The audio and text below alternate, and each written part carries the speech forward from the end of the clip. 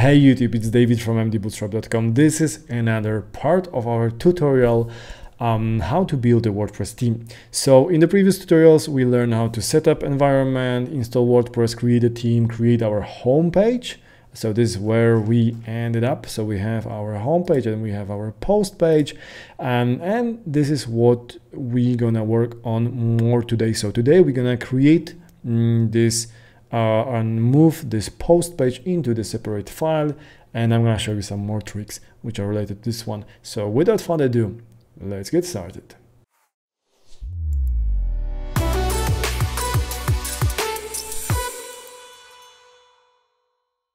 Okay, so as you might remember, we finished up having all our logic in the index.php file, and now we want to move it to separate file as the best practices WordPress suggest to have this separately, right? So obviously you don't need to have all of these templates over here, but usually it's wise to have like different for posts and pages, until you want them to look the same. So then you would use like singular PHP, but we don't want them to look the same. So we'll be working on the single PHP file now.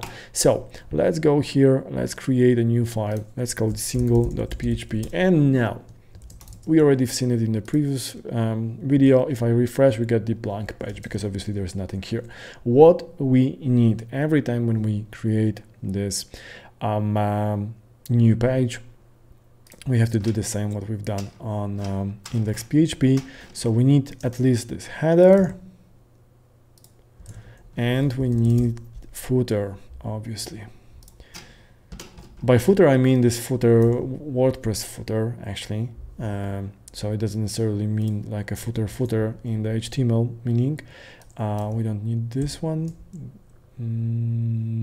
Yeah. So now nothing actually changed, but if we open source code, you see that at least we have some head and this JavaScript loaded. Before we didn't even have that. Okay, so now what we're gonna do, we're gonna basically do pretty much the same what we did last time. So we're gonna pick up one of the templates, predefined templates, so you can find something on your own, and we will just turn HTML into a working WordPress theme page template. So there are different templates available here, mdbootstrap.com/freebies. I'm gonna go with this post, and I'm gonna copy paste live demo, and here you got access to snippet.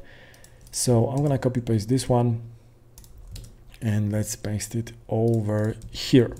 Now, if we paste it, obviously it will look, oops, we need to close PHP here, and we need to open PHP here.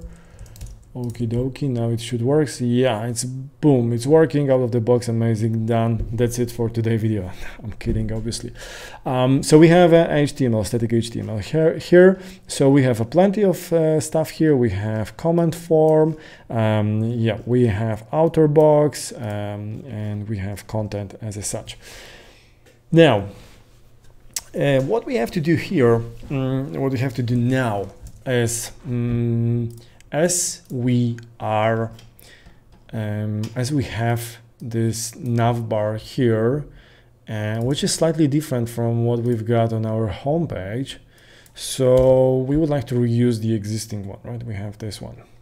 So what we're gonna do, I'm gonna go index.php. I'm gonna get my header. I'm gonna copy, or actually cut it from index.php. I'm gonna put it inside our header. So that way our homepage won't change unless I save it, won't change, so it's the same, but our post page will get this second navbar because now it's getting one from our hard-coded one, so this header. So we don't need this. Let's remove this navbar here.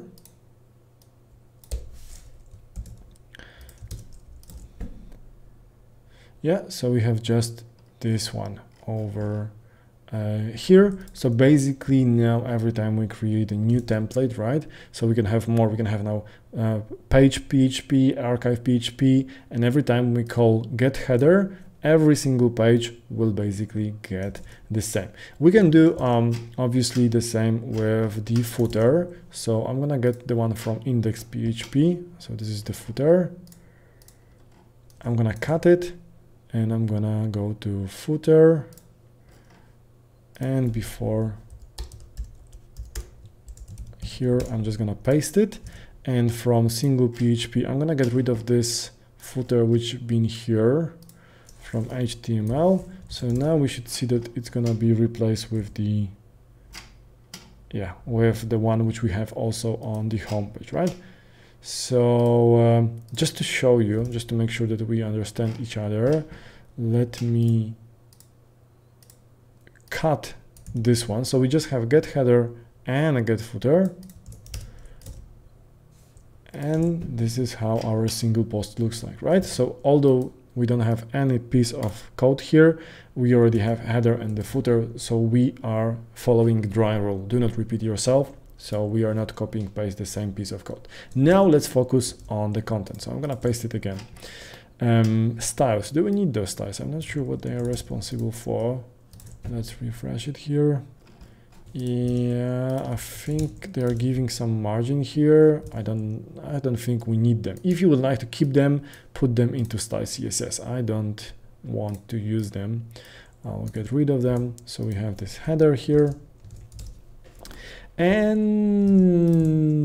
now, now what we want to do, since this is our single post, we need to start working on this. So we need to add a loop, like in case of index PHP. So in order to start using these functions like the content, the title, and so on, they have to be used within a loop. So we need to add loop to our code.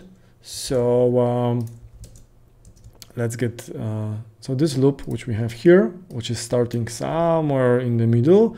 In our case, we're gonna get it. Oops, we're gonna get this one here on the top. So here we are starting our loop. So if have post and while have post, the post, and then on the bottom we want to close. These conditions. So when we refresh, boom, nothing happens. So we didn't screw up anything. But now what we can do, we can very easily do or use PHP the title, and this will change our title to the one which we have over here. So now we already had this, what we have here. What's this one? This is avatar, and this is image search. Okay, so this is some image. This is probably the cover image, this one. So let's go to index PHP. We're gonna reuse the function from here, post thumbnail. I'm gonna paste it here. And I want to get all these classes, paste them here. Yeah, it's working. Obviously, you might see that this image has a different ratio, so it looks different. So obviously, I should adjust my my thumbnail to use something with different proportion to make it better. Basically, I need a bigger picture because this picture itself is quite small. Let me do it like this. Let's revert this one, save this one. Okay.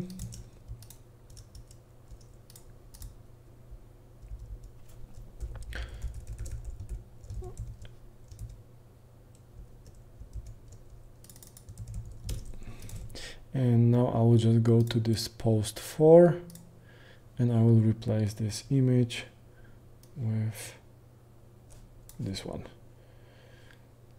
So I should get exact same result. Yeah, okay, now it's working fine. Now, what else we have to change here? Obviously the content. So let's get here, this section. Let's get rid of these and this content. And let's use phpd content. So this will give us my post content. And yeah, we're gonna leave this comment for another tutorial, for the next tutorial. So now the last thing we would like to change here is this one. So we want to have the actual publish date and the author. So let's start with a date. That's gonna be fairly simple, because WordPress obviously has a function for this one. So php echo get the date. So this is the date of this post. Now we want to change this one. So php the author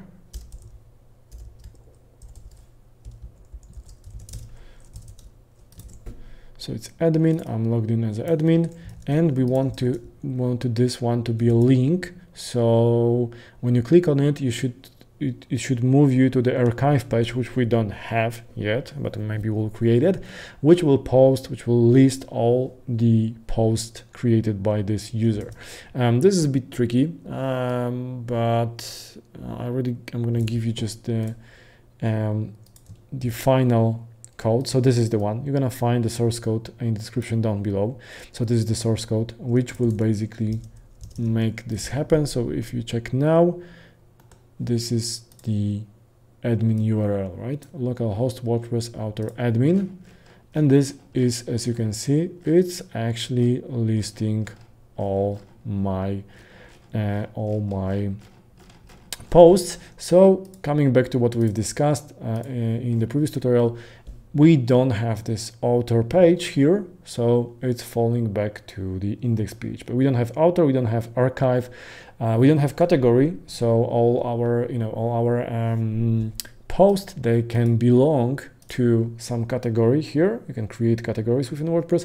We don't have that, but we will learn how to do it in the next tutorials. Okie dokie. So I think we are done for now.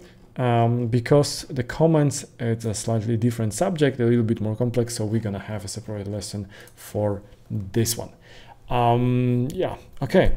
I hope it was easy for you. It was. If it wasn't, let me know in a comment down below.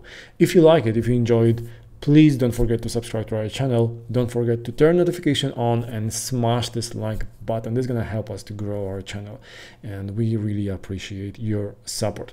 If you have any questions though, don't hesitate to ask them down below in the comments or at our Facebook group. You're gonna find the link to our Facebook group in the description down below. Thank you for watching and keep coding.